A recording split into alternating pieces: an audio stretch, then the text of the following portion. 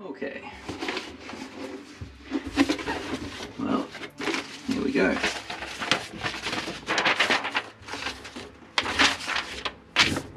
In another life, this was the place where I did hard drive rebuilds as the wooden bed bits. Now the white stuff is going to be the body that we're going to paint. The black stuff will be part of the body too. We've got a chassis base, interior bits and pieces by the look of it, tyres, plastic wheels. There are metal wheels available too. I'll put that over there. As far as electronics go, now we have grease for the axles. That'll be thread locked, that blue stuff. I'll put a better, I guess we'll test this servo first. And I'll unsolder these LEDs and stick some heat shrink over them. Maybe shorten the cables a bit. So there's lights. Bunch of screws. We've got ball ends for, oh, look at that, interesting. Ball ends for the shafts on the links. Screws for that. Drive shafts, 2-speed gearbox. This is a slightly different, let's have a look here, hang on. The B36KM. Yeah, it is. Oh no, it is the same. So this is the, it appears to be the same gearbox. So I have a problem with the B36 in that it's not reliably selecting. The way it works is there's a servo, just a little ellipsis on the end of the servo, and it pushes this thing back and forth, and it slides in this piece of plastic, but it's not terribly accurate. So we'll check this out. Everything else about it though has been quality, and there's the shifting servo too, of course. That's a bit smaller than the other one. Put that over there. Get the B36 out of the way. Okay, what else we got? The top of the cruiser, wheel weights. Not going to need them in here really, but stick them in the corner. Diffs, nice and heavy actually, that's good. The bearings are not rubber booted, so one thing I think I might do, I've got a bunch of bearings here. These are open bearings, which means as soon as you hit any water that's not pure, if there's any kind of particulate matter in them, they're going to clog up really quick. So rubber boots will be good for bearings. And I don't like the way that WPL does this, but they let you fit the axles a little bit more snugly using those gaskets, paper gaskets. We might still need to use them, but I don't like them. And the rest of the body frame, which has arrived perfectly intact. A bit dirty, but that's okay. We'll sand this back and give it a nice coat of paint. That's that. Metal chassis. Screens, windscreen and windows and light lenses. And, sorry about that terrible noise. The only thing that's left is some stickers. And that's that. That is the empty box. So here we are, the B44. Now, before we start, this is the nature of the instructions. That's the answers. It's having done this before for the B36, I found they were reasonably good for a cheap model.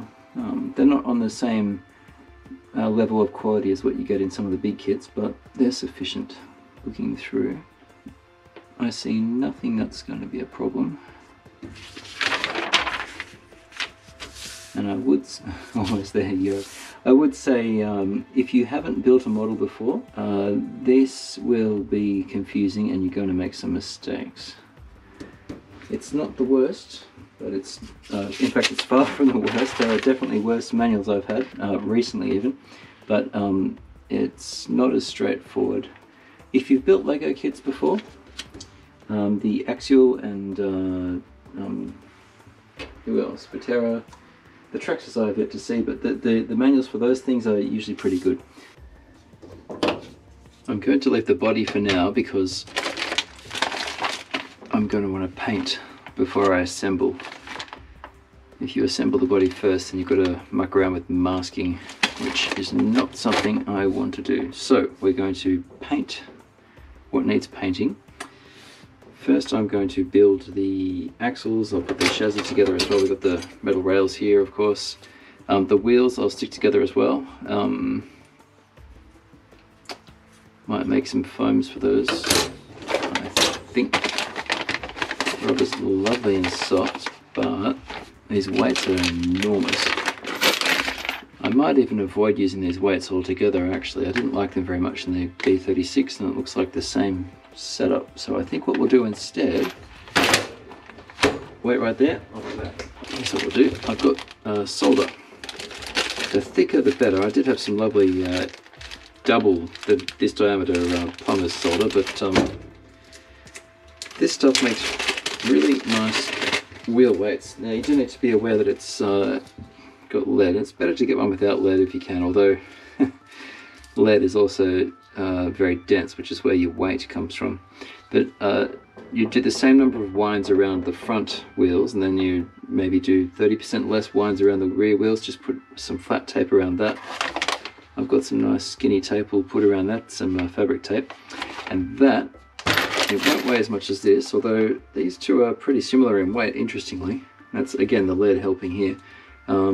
It will be more compact than this stuff, which is steel, or I mean iron I should say, some low quality alloy it'll be, but I don't like how fat it makes the, it makes this really big fat disc, and so that the tyres don't have much chance to conform. This way we can wrap the solder around the wheels, thin tape, and then I'll make some foams, which means I'll cut some nice thin foam, and I use fabric tape, which I also can show you. Here we go. So fabric tape, I use the 19mm version of this in audio installs. It's just a really nice fabric tape. Put the flat tape around that. Then I'll make foams, little thin strips of foam that will I'll cut them as thick as the tyre, actually. That's how you do it. I'll show you when I get to that. Then you hold it together with just a little bit of foam, or perhaps glue. You want the foam to be able to move nicely. Then the tyre goes on, just a drop of super glue in the bead, and it kind of runs around. You don't want too much glue. And then off you go. We'll have some nice weighted wheels, and they'll have plenty of movement in them. They won't be ridiculous, and they'll be able to actually compress like you want them to compress. So I'm going to build this body, this chassis first, and the running gear, and then we'll do the body after I paint. I always like to get everything spread out section by section. If you haven't done a model like this before, you want to make sure that you've got your instructions at hand. I'm ignore the metal filings here too. I'm ignoring the body instructions for now. I'll come back to them once I've done the painting, like I said before. I'm doing the chassis and the axles, so that's what I've got in front of me. I've started here already. I've already done the little bottom bit with the ball ends. Right now I'm going to build the suspension, so I can see I've got all my parts out.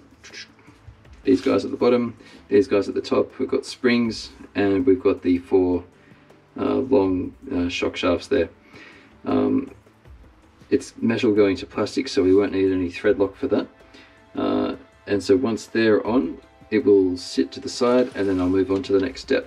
So everything's just organized. You do it step by step. For anything when I get to it, and I probably won't put this on camera because again there are other build videos online, I generally pull things apart when I begin with them, including something like this, and I'll have a look inside. I'll make sure that there are no burrs or loose bits and pieces in there that shouldn't be there. I'll make sure everything's greased. This is covered in a, well, it was covered in a light coating of oil, very thin oil. So we'll need to make sure it actually has some kind of proper grease on it. The grease that these things come with, it won't be anything super special, but it does have a high viscosity, which means it's not just going to fling off when rotating parts start to rotate, and that's what you want. These will be good in the diffs as well. I use Penrite Molly Grease. It's a marine product, comes in a tub. I've had it I've had it for 8 or 10 years, and I'm only about a third of the way through the tub, and it's a brilliant investment. It cost me, oh, I don't know, $12 or $15 or something like that. But anyway, any moving parts, anywhere there's metal involved, you just need a little bit of some kind of low viscosity grease, like this, something that's kind of gooey, that's going to hang around, and then that will generally be enough for the life of models like this that aren't going to get driven a lot. If you are going to drive something a lot, particularly if it's going to get wet, pulling it apart back to the point where you can see gears and stuff, it's never a bad idea every so often. And I did say this before, but I'll say it again now that everything's out and we're talking. These bearings are not good. They have no kind of protection. But the bearings that have the rubber rings around them, protecting them, keeping them closed, that's the kind of thing you want if you're going to do anything to do with water.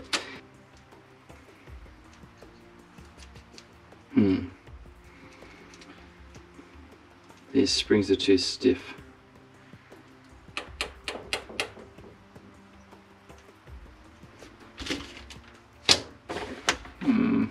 No, they're not too stiff.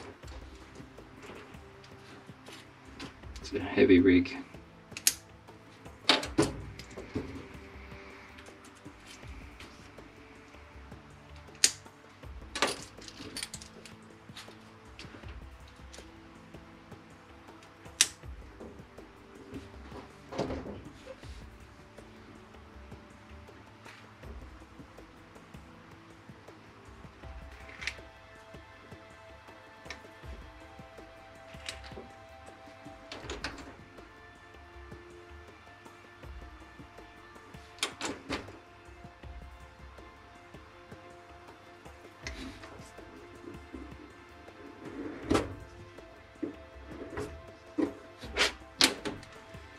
So we're doing this stage. We've got the, where are we? Oh, it's hiding. We've got the servo gear shifter in there, the servo and the gear shift for your second gear. As it moves in, it pushes it down. It's quite close to these guys actually, but it seems to be the way they want it, so that's fine. We pre-assembled the shocks already, and they fit. Obviously we're not doing this one here, but the plastic, that little hole fits through there. And you do up one of these bigger screws, so they pivot. You can do it up tightly because if you can see that, it clears through the metal. So there's some clearance here, so these guys can move just fine. What I'm going to do is I always put everything off one side, so we'll put the back bracket out of here, and we'll put the suspension in on that side too. We'll stick, and let's pop this out.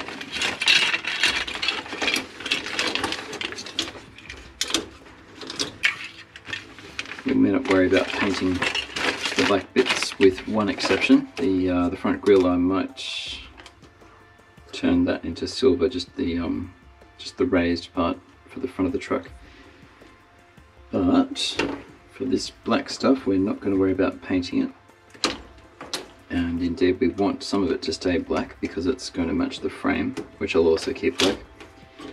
Some frames, such as the C44 you might recognise from another video. I've done the entire chassis all in brown. I think I'll leave this one black. That'll be the rear bumper. Oops, that was more effective, so we'll pop that off. I'll leave that there. We need these guys right now, we don't need them. We do need this cross beam. Where is it? Here we are. So that's the trusses for each axle. For the links will sit into those things. We got the side mirrors, yep, and this cross beam, which is that fella there. So I shall put the rest of this back. As I did this one up here, I thought to myself how hard it would be to be doing it with one of the included tools. Now it's nice to have an included tool, but for that, or for this screw here, which is the bumper, you get a you've got to go through this shaped thing here. So the screw is going down through that there and into that kind of hole. It's a heck of a lot easier if you have a nice long screwdriver. I've got a short stumpy one that's comfortable to use for some of these screws, and as long as you get the size, there's Phillips Head one, PH1. It's got a nice fit to it. Oh, now this is a 3.0, so there are 5 sizes of miniature Phillips heads. This is a 3.0 or a 3mm by 150 mm, so 15 centimeter or 3 inches the shaft, I think. And that makes this job so much easier because I can fit it in like that rather than having to try and wrestle and bump up against this. Now this is a self-tapper here, so you know when you're in because it butts up against it. It's a much broader thread, but these guys, that's that thread, that's not a self-tapper. That when you're going straight into plastic where it doesn't have a tapped thread, which these don't, it's kind of cutting its own thread and acting like a self-tapping thread, which is these guys. There's much more broad threads. I trust you can see the difference here. So going into plastic with these, you really want to be cautious. These guys, they will just stop, and you really have to be ham-fisted to over crank it. So I've just done it up pretty tightly, and it gets to a point where it just stops. Anyway, I'll continue putting things in down the side, and I'll talk to you in a sec. Those 2 steps are done. I'll angle it so you can see on the side, we've got all 4 shocks with the springs inside. They're not really shocks, they're just enclosed springs really. There's no oil. You saw me assemble them before. It's just a screw and a spring. We've got our shifting servo. I guess that's a 380. And yeah. Right, onto the diffs. Let's get the diffs done.